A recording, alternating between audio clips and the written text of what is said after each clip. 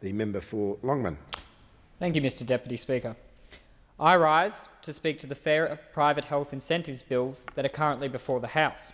The intent of the bill is to reduce the private health insurance rebate and increase the Medicare levy surcharge for those people who opt out of private health insurance, because it will become prohibitively expensive without the rebate. Mr Deputy Speaker, it is a fundamental right of all Australians to expect that they will receive quality health care. It is the Coalition's view that this is best done by giving people choice in the form of access to affordable healthcare providers, thereby relieving the pressure on the public health system. It is the Coalition's view that access to healthcare should not be ideologically driven, nor should it be socially engineered. And that is precisely what is happening with this legislation. Mr Deputy Speaker, there are a few issues here. One is that Labor government is philosophically opposed to the notion of choice. The second is that the Labor government is scrambling to balance its books before next year's budget, or this year's budget, and they need to find the dollars where they can. And the third is the impact that this legislation will have on the hard-working people of my community of Longman. Mr Deputy Speaker, when the Coalition government introduced the private health insurance incentives that Australians currently enjoy, it increased the ability of many households to choose. In fact, private health insurance increased from 34% to 44%. More Australians have more choice now. Those Australians that do not have private health insurance can access the public system. But, Mr Deputy Speaker, those of us who have gone through the public health system for care have seen it firsthand, have seen the pressure that it is under. There is no denying that much needs to be done to improve the public health system. It is fortunate that we are not holding our breath for former Prime Minister Kevin Rudd's promise to fix the public health system and end the so-called blame game once and for all. However, Mr Deputy Speaker, imagine what the pressure on the public health system is going to look like if Australians already labouring under the soaring cost of living pressures decide to jettison their private health insurance because they simply can't afford it. 2.4 million people will be affected by the increased cost of private health insurance. For those in their first income tier, premiums will increase by 14%. For those in the second tier, premiums will increase by 29%. And for those in the third tier, premiums will rise by a huge 43%. The Labor government claim that the impact these changes have will be negligible. It claims that only 27,000 people will drop from their private health insurance and that this will result in 8,500 additional hospital admissions. Mr Deputy Speaker, that is not what Medicare Private is saying. This is not what Deloitte is saying. Medicare Private has predicted that 37,000 of their members alone will drop their cover and a further 92,500 will downgrade. Deloitte analysis indicates that 175,000 will dump their private health insurance and 583,000 will downgrade in the first year alone. Over 5 years, it is expected that 1.6 million people will drop their private health insurance and 4.3 million people will downgrade their cover. What does this mean for the allied health services, Mr Deputy Speaker? Physiotherapists, for example. There has been no talk about the impact this legislation will have on ancillary cover, which is so vital to ensuring the continuing viability of allied health sector. This legislation represents a removal of choice for Australian families. Mr Deputy Speaker, it is ideologically driven by a government that does not support Australians being able to decide what is best for them and for what possible benefit. Family budgets are under pressure. The public health system is under pressure. These measures are only going to make those pressures worse, not better.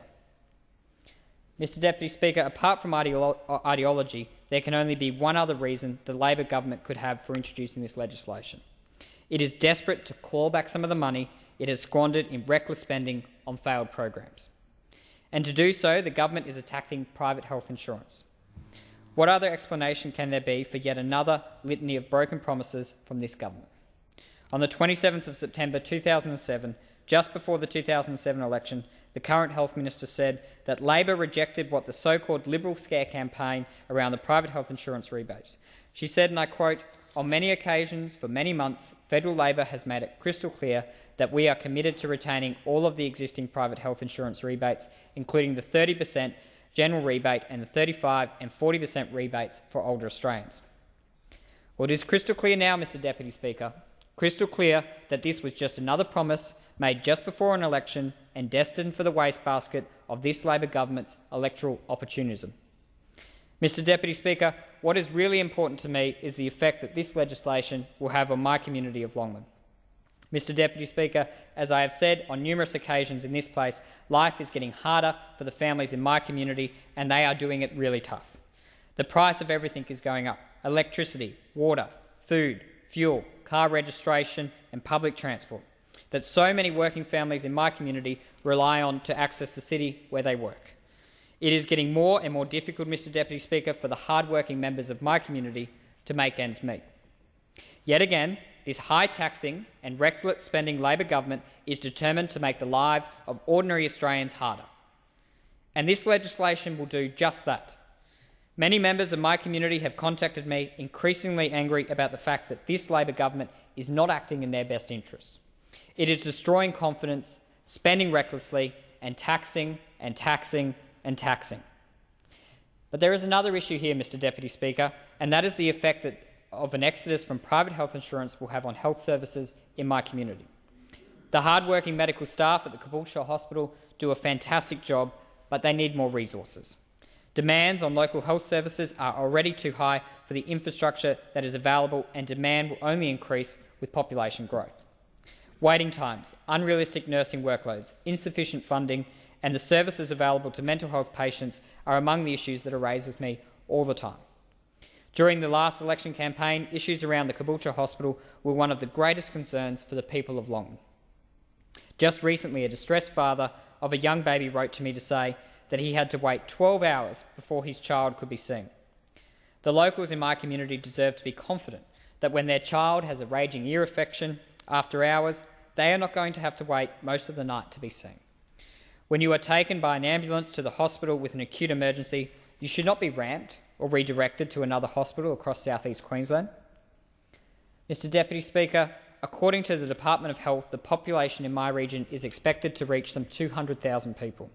However, at the moment, at the under-resourced Caboolture Hospital has 187 beds available and 21 bays in the emergency department.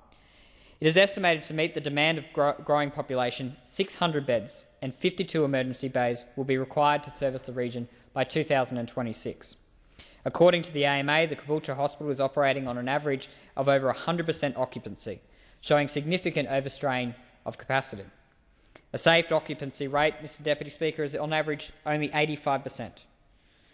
So, Mr Deputy Speaker, the expansion of the Caboolture Hospital is of fundamental importance to the people of Longman.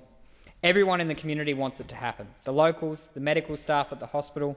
It is one of the keys to the growing of our region and making it a desirable place to live. But with this legislation, even if the people of Longman were to see a long-awaited expansion of the hospital, the increased pressure placed on the services because of the increased number of people no longer able to access private health care would negate the benefits of any expansion. So, Mr Deputy Speaker, this legislation represents yet another betrayal of the trust of the Australian people. We are getting used to it now with this Labor government, but that doesn't make it right. The price of private health care will increase for so many families at a time when they are already struggling to balance their books. The exodus from private health care will place additional pressure on an already overburdened public health system. For my community, I know that the many families who have contacted me regarding soaring costs of living will jettison their private health cover because it will become unaffordable for them. The pressure on the Caboolture Hospital will become even worse than it already is, causing even more distress for my community.